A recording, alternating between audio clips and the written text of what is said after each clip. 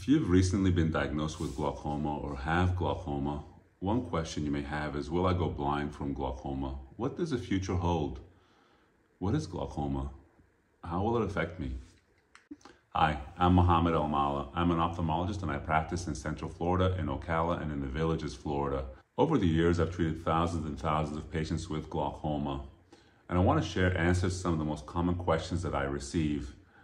If this kind of information interests you, or if you're interested in eye health or how you can have your best vision, then subscribe to this channel for more content like this. Before we can answer the question of if you will go blind from glaucoma, let's first of all talk about what glaucoma is. Glaucoma is fundamentally an optic neuropathy. What does that mean? It means it's a disease that affects the optic nerve. The optic nerve is what takes the information from your eye and sends it to the brain. If the optic nerve is not working, then the eye does not see. Now, thankfully, there's a lot of redundancy built into the system. There are 1.2 million axons or nerve fibers or connections that travel through the optic nerve a lot.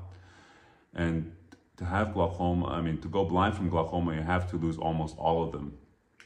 Thankfully, in the majority of patients, the rate at which you lose those axons or nerves or nerve fibers that go through that optic nerve, the rate at which you lose them is very, very slow. It often takes decades for glaucoma to cause symptoms.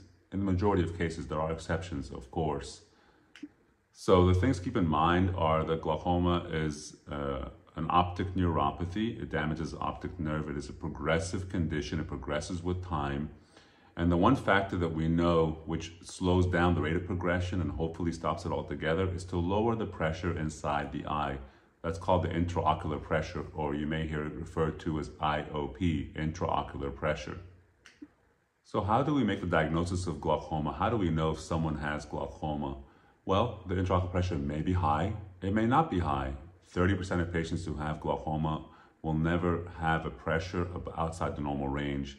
Normal range of intraocular pressure is 10 to 21 millimeters of mercury, 10 to 21. That's normal pressure. And 30% of patients who have glaucoma will never have a pressure outside that range. So one way we can look for glaucoma is to measure the intraocular pressure, but if we only rely on that, then we're going to miss a lot of patients who have glaucoma. Another way your doctor may diagnose glaucoma is by looking at your optic nerve. When you go in to see your doctor, they'll dilate your eyes and take a look at your optic nerves, and they'll see whether it has the appearance of someone who has glaucoma or not. I know it's a very vague way to describe it, and it is vague, but the optic nerve takes on a certain appearance that a well-trained doctor will look at and will, if your optic nerve looks that way, it'll raise some suspicion, some red flags for the doctor to further investigate. So how will your doctor investigate that? They may order a test called the visual field test, which measures each point in your central and the central 24 degrees of vision. And we'll discuss that in another video. I'll try and set the link up to that. So they may order a visual field test, which helps look for any decreased sensitivity in your vision. And they may also do scans of your optic nerve or of your macula to look for areas of thinning that happen in patients who have glaucoma. And upon reviewing all these tests, your doctor will come up with a diagnosis of glaucoma, or your doctor may say you're a glaucoma suspect. Your doctor may then talk to you about different treatment options for glaucoma.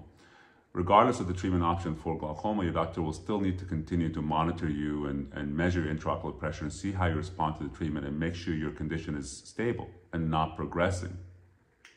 If your doctor decides or elects to treat you for glaucoma, what do they do?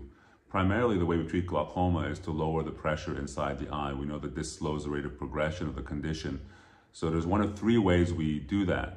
Number one is through laser, and we'll talk about these in more detail. Number two is through medications or eye drops. And number three is through incisional surgery. So let's talk about number one, laser. The most commonly used laser to treat glaucoma is called SLT, or selective laser trabeculoplasty.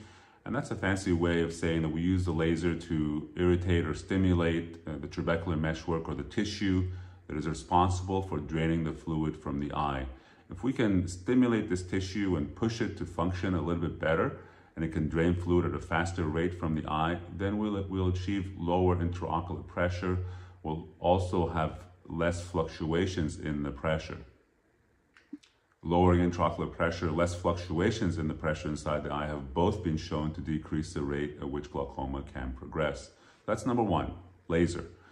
Number two is we could treat it with drops. We can use eye drops to lower the pressure inside the eye, and they work by various different mechanisms. Some drops increase the rate at which fluid leaves the eye. Some drops decrease the rate at which fluid is made inside the eye. And there are at least 5 different classes of eye drops or medications that can be used to lower pressure inside the eye, as well as some oral options as well. So we talked about laser, we talked about using eye drops, and most patients who have glaucoma will be treated by one of these 2 mechanisms. Now, if a patient fails laser therapy and fails medication therapy, meaning that they've had these therapies and their glaucoma is still progressing or the pressure is not improved, then at that point in time we can consider doing incisional surgery, taking you to the operating room, doing a procedure in the eye to improve, usually to improve the rate at which fluid leaves the eye. And there are a whole host of different surgeries you can have for glaucoma, and we'll leave those for discussion in another video. But the important thing is that almost always there are options to treat glaucoma. There are options to lower the pressure inside the eye.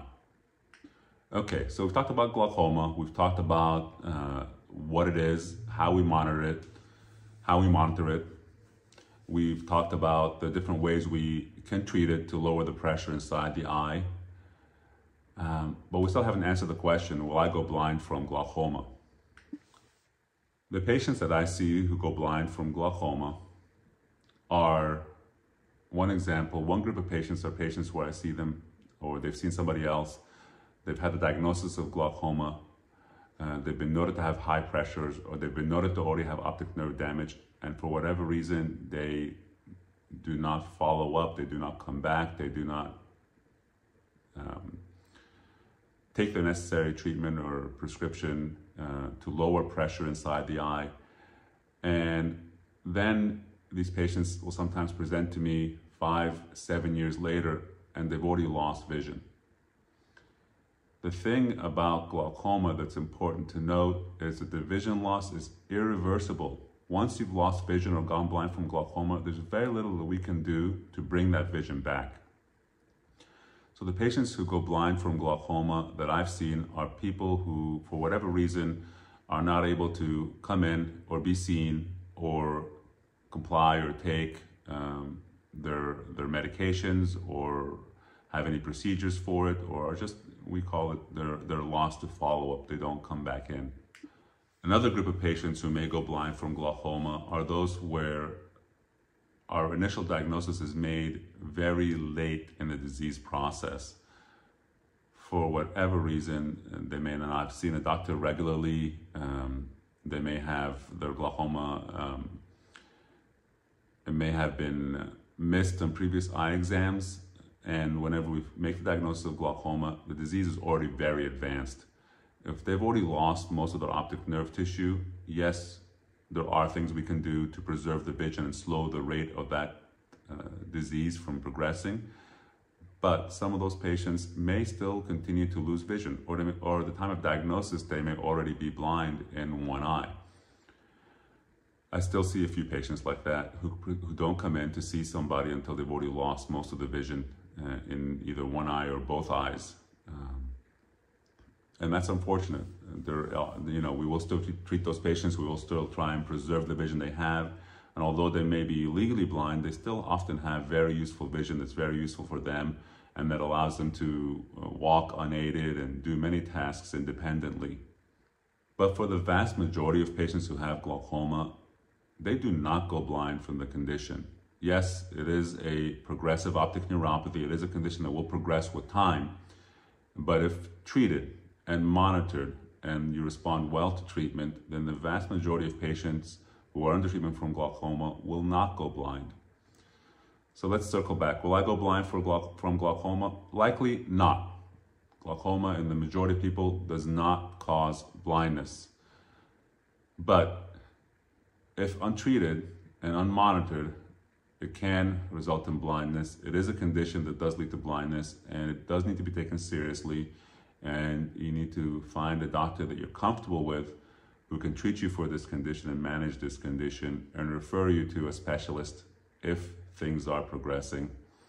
And it's something that, of course, you as the patient who has it is something you need to take seriously and commit to following whatever treatment regimen you and your doctor have decided upon. And that in and of itself will improve your chances for keeping your best vision for the rest of your lifetime. Once again, I'm Mohammed ElMallah. If you want to see more videos about eye health and learn about how you can have and keep your best vision, then follow this channel. Thank you. Have a great day.